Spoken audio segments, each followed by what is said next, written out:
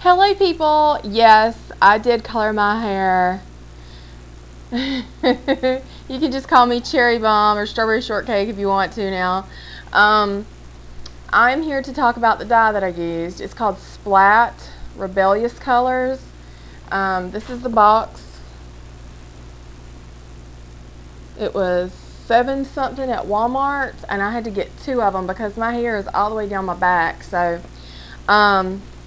it comes with the bleach and the color and gloves like usual. Bleach, I forgot how bad that it burns.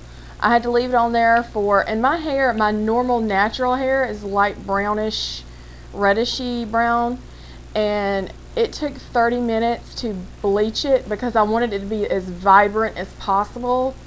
And then I had to wait 30 minutes for the color to develop too.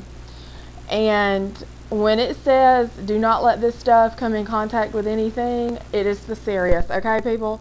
If you get it on something, immediately get it up. I had my bleach spray, my bathroom cleaner spray, and remove your rugs or any clothing, your clothing. If you have your clothes basket in the bathroom, please take it out, move it.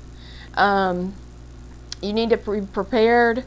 What I did with the bleach, I just took my hair, rolled it up, put a clear, I had an old clear, what do you call them, shower cap. Put that shower cap on my head, and then I wrapped a towel on my head so it would hold it in there and the bleach wouldn't get on the back of my neck or forehead. That may not be like the suggested thing to do because the bleach did heat up. It tells you, the bleaching bottle, it says to please rinse them out and dispose of them properly because it can blow up. I've never had a hair dye tell me that it could blow up.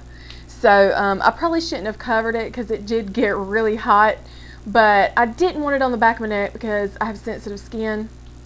Anyways, the dye part was easy. Daniel helped me. He got a pair of gloves and helped me do the back of my hair because y'all,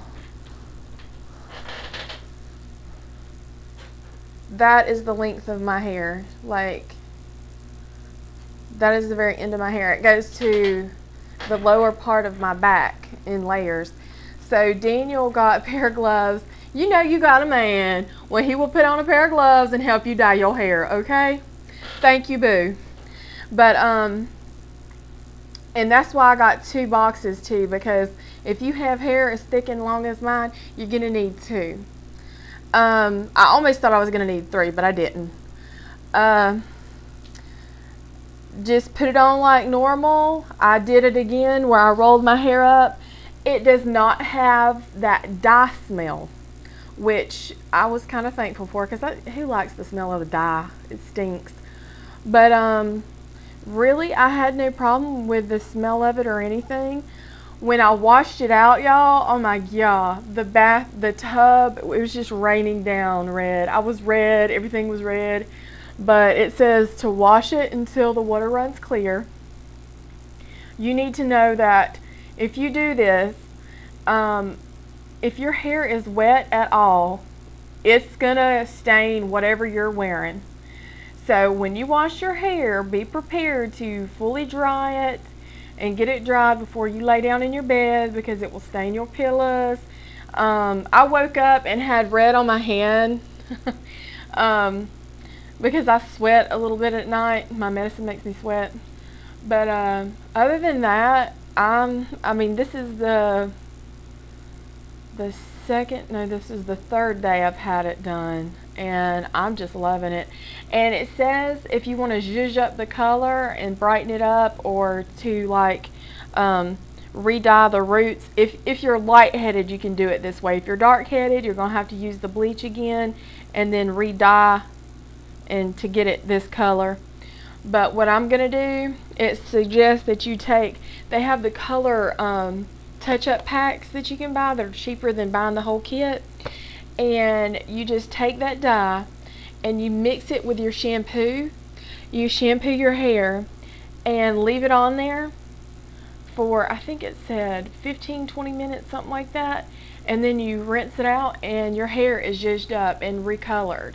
So I think from now on, because it was an undertaking to do my entire head of hair at once, you know, touching up the roots is nothing, I'm sure y'all know that. But they also come in different colors. They have a purple called Lusty Lavender, and they have a green called Neon Green, and I don't know, I might do the, oh, and they also have a pink called Pink Fetish Rose. So who knows what color I might do next, but I've always wanted my hair this color. I am in love with it. I feel like poison ivy. I feel like I need to go get a tattoo of a cherry on my arm or something. I just love it. I am in love with it. And if you don't like it, it's alright. Just don't comment that. Keep it to yourself if you don't like it. No, I'm kidding. But yeah, and then they even have a multicolor where you can do the streaks. You can do the cherry pop, and they got Kelly Blue and Sweet Ruby. So it is long-lasting, semi-permanent hair color. Extreme shocking experience, and it was, and I'm really enjoying it so far. So, and it was much cheaper because we went into Hot Topic or somewhere, and they had something similar, but it was like $11 freaking for a bottle like that, which it is thicker. It's thicker than normal dye, so expect that it's thicker. But yeah, well, let me quit rambling. I just wanted to show y'all my new hair color, and thank y'all for watching me. Bye.